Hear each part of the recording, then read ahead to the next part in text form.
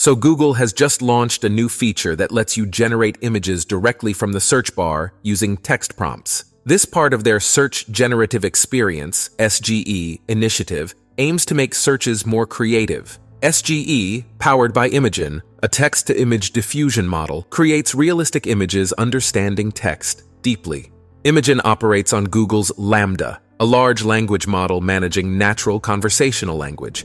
Now, SGE accommodates over 100 languages, so feel free to use any language you prefer. You have the option to select the image's aspect ratio, like square, portrait, or landscape, and pick from various image styles including 3D, oil painting, or cartoon. Suppose you want to create a picture of a giant cobra snake on a farm, with the snake composed of corn. Just type these details into the search bar and hit enter. The resulting image showcases how well the AI model grasped the prompt, generating a realistic yet corn-made snake amidst a typical farm setting. Should you wish to alter the image, maybe having the snake in blue or depicting the farm in winter, it's a breeze. Just add or change details in your query. For instance, entering a giant blue cobra snake on a farm in winter. The snake is made out of corn will give you a new image, now with a blue snake and a snow-covered farm, while maintaining the corn texture. SGE provides substantial control and flexibility in image generation. The choice of words is entirely up to you, and the AI model strives to produce an image aligning with your description. How does SGE stand against other AI tools for creating images? There are many others like Microsoft's Bing Image Creator with DALL-E 3, Midjourney with Stable Diffusion, Crayon with DALL-E Mini, Night Cafe with Dream by Wombo,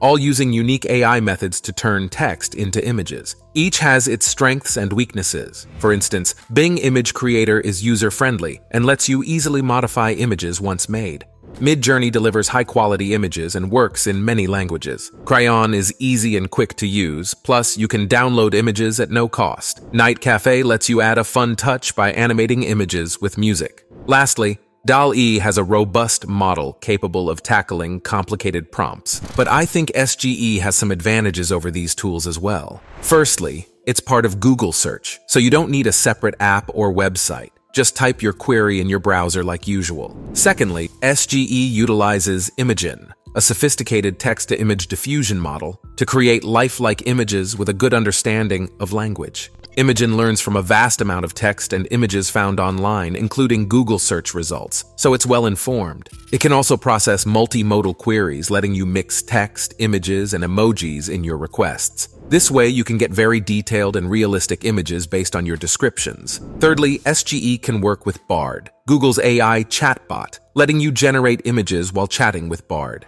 And now you can ask Bard to help draft written content within SGE, like requesting an article on a specific topic, with SGE providing relevant images. This combo of Bard and SGE can be a big help for content creators, writers, or students looking for some assistance or inspiration. But before you start using SGE, it's important to know a few things. Firstly, SGE is in its experimental phase, so it might have some bugs or errors. It's possible that the AI might not always understand your request or create the image you're envisioning, since it's still improving with ongoing feedback and data. Secondly, SGE has put measures in place to prevent misuse. It won't create images that are harmful, offensive, or misleading, and it also won't create realistic images of people's faces or notable individuals without permission to uphold privacy and prevent false information.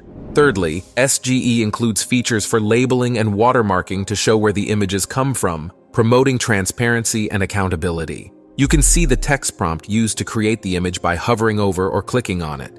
Lastly, only those who are 18 or older can use SGE, as some of the content it generates might not be suitable for younger users or might need parental supervision. Knowing these points will help you as you use SGE. I hope this video provides the insight you need. If you enjoy it, please like it and subscribe for more. Share your thoughts on SGE and the types of images you aim to create with it in the comments below. Thank you so much for watching, and I'll see you in the next one.